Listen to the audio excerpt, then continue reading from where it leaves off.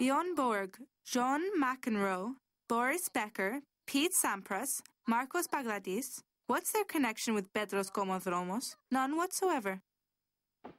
Ah.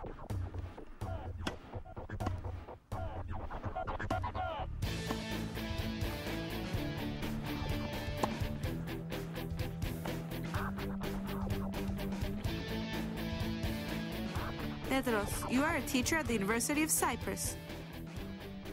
Yes, I'm a lecturer in the Department of Civil Engineering, and I specialize in the study of the effect of earthquakes on structures.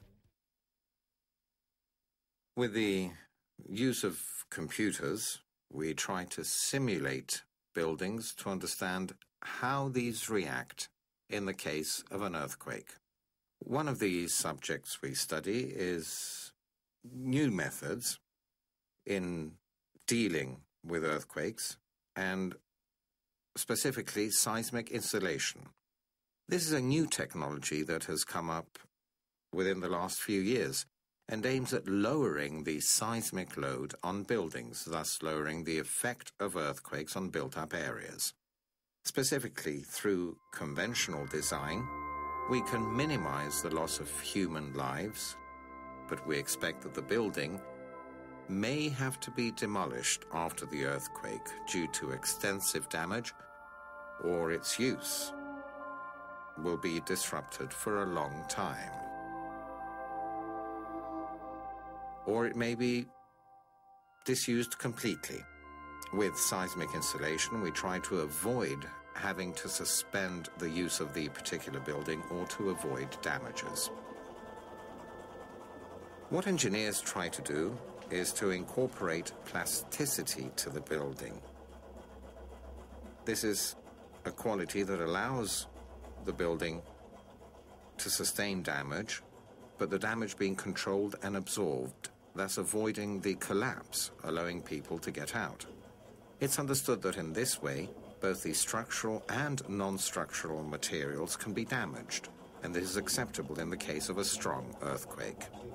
However, as technology improves, it becomes less and less acceptable for a hospital or a bridge, for example, to stop functioning. Therefore, new methods must be used which will reduce stress in the building. Seismic insulation offers exactly that. We incorporate anti-seismic footholds, like the one you have in your hand, at the base, and we allow each leg of the building to sit on top of one of these footholds. While the building moves backwards and forwards as one body, all the stress is confined to the foothold. This results in the seismic insulators, which are designed this way to absorb all the distortion. The building's oscillation becomes very small, and thus the damage to the building and equipment is very small. This is one of two types of seismic insulators. It's made of plastic plates alternately attached to plates of steel.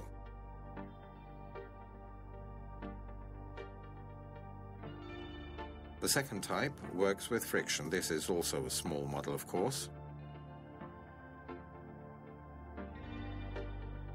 Essentially, one end is attached to the foundation and the other to the upper part of the building. In case of an earthquake stronger than what the structure can sustain, this starts to slide, thus preventing any stress loads to be transferred to the upper structure. In our lab, we try to develop computer programs which will allow us to simulate these structures in order to pinpoint existing problems, or to improve the behavior of seismically insulated buildings. One problem we're looking into at this stage is the case where the structure collides with a surrounding wall or a neighboring building. Seismically insulated buildings are flexible to a large degree, which is the reason why we're looking into this. Therefore, it's important to make a point of having ample space between structures in which the building will be able to oscillate. This space, of course, is usually limited, and it's possible for the oscillating building to collide with a structure next to it.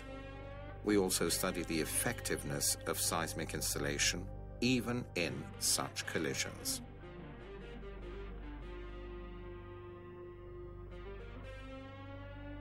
One idea which we're trying to develop is to attach elastic braces at the possible collision points, like, for example, the bumpers we see on piers, and this is done in order to reduce the effect of a collision on the structure and its neighboring structures.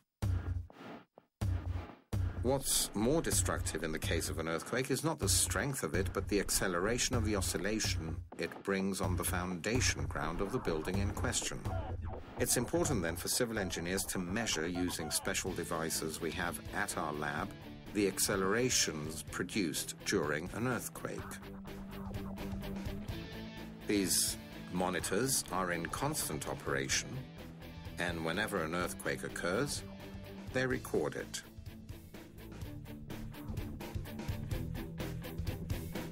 The data collected is used by our software to simulate the response of the building under study in an earthquake of similar proportions. We also have a database with measurements from previous earthquakes, and we can use these to study how a building would react in real earthquakes that happened in the past.